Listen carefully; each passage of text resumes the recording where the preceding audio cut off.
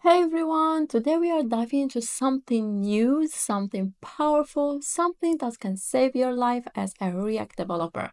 Now imagine this, you have a server component for fetching data, and then you have a client component that needs that data. But you are getting errors like expected as suspendable, tenable. Yuck. Now, does it sound familiar? Well, React 19 heard your screams and they gave us now the use hook, the most powerful hook currently. Now, by end of this video, you will understand what use hook does, fix that annoying SSR to ESSR data issue, and look like a React wizard to your coworkers. All right, let's get into this. Now, first thing is the problem. So SSR parents, but we have a CSR child, which doesn't really play very nice here, right? So let's say we have a server-side component for fetching our cart data, okay, which look like this. So we have in our call, we're having an endpoint to get us some products from the cart, and then we are passing these details to the child component, which is a client-side component. Now our cart component, it is a client component. And then what is the problem? React hydrated, but the SSL data doesn't carry over smoothly. This can lead to UI flickers, unnecessary state updates, and even some weird hydration errors. That's when the use hooks come in and play the hero to save the day. Now, instead of fetching the data like this, we can actually use that use hook inside our server component. For first thing I will do is import that use hook. So import use from React. The next thing, instead of defining this right here, I'll create an async function that will handle the code for me outside my component. So I'll come just before my component, I'll create an async function, and that I will call fetch card data. That will be an async function. And all what it does for me, what I'm doing right here. So basically just await and fetch that API endpoint for me, and get me the details and return me the details back. Okay, now inside our server component, which is the cart page, right? Here we'll be using now the use hook. So I'll remove all this from here. I'll say const cart product. I'll call it same, it's just constant. And also that's equal to use, which is the use hook. Then we'll pass on the async function we defined right here. So fetch cart data. Simple as this. Okay, that's where all the magic happens in very easy steps. Now what just happened here? So use fetch card data will post the component until the data is available. It means nothing will happen after this lane until this call is finished and we get our products back, or we get an error, whatever. But our call, it's done, it is completed. So no more basically use effects and no more unnecessary those use states we used to do.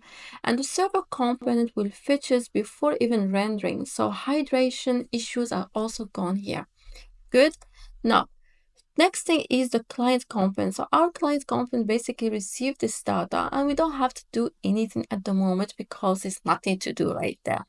Now, let's go and run this and see what will happen. So I'll go to my terminal, npm run dev, because I'm using Next.js at the moment, and I will let this one run. When we run our application, we face another issue. So my cart page is not loading, it's having problems. So if I go back to my code again, and what I will do, I'll just open here, and you can see here that it's throwing some very weird problems here at the moment. Okay, so basically the problem here is it's expecting actually to have some suspend around our components. So the use hook in React 19 is used to suspend on a promise inside server components.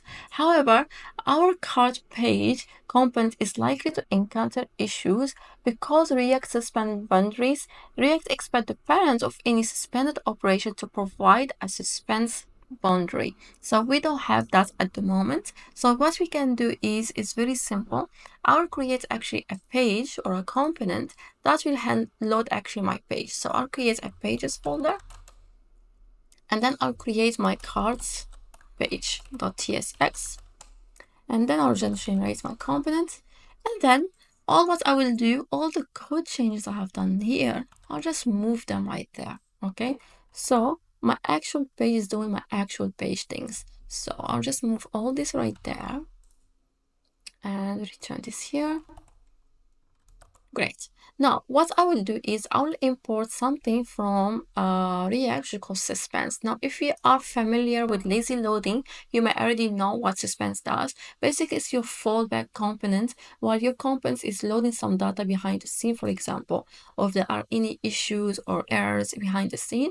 So suspense gives a fallback for your component. So I'll import the suspense from React. And then I'll come right here and I'll do return, and then I'll just do suspense, and then inside my suspense I'll pass on my cards page that I created, which I have to import it as well. Now the suspense, like I said, it provides a fallback. So it's a property called fallback, and that fallback it accepts a value as a JSX, which means a component, and I'll pass on a div for now, just saying loading and 3 dots, and that's it, and we are done. Okay, so all what we have done basically is just move all our logic, which use that use hook inside a separate component, okay, that handle that async calls for us. And keep in mind, this is a server-side component which does the fetching data for us, and because we're using async calls on server side, we're wrapping that in a use hook, we need to provide a fallback for this whole component. Okay, and that's why here I wrap that component within a suspense and provide a fallback to it. Now, let's run my project again. So npm run dev. So let's run this one again. And you can see that loading message is showing on the left while my API is doing its job in the behind the scene. And as soon as it's completed, I can see the list of my items in my cart successfully now. So my page is not breaking anymore. Now the use hook actually is very powerful. And these are the scenarios when you should use it. First one is fetching inside a server component. So use is your best friend right here.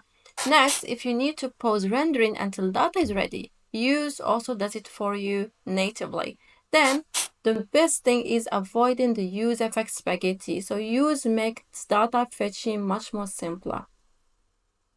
And that is it. You just have unlocked the secret weapon in React 19. So if you found this helpful, smash that like button, share this with your fellow React devers, and subscribe for more simple, fun, and engaging dev content. Now, if you got any questions, drop them in the comment section. I'll reply to everyone, and I will see you in the next one.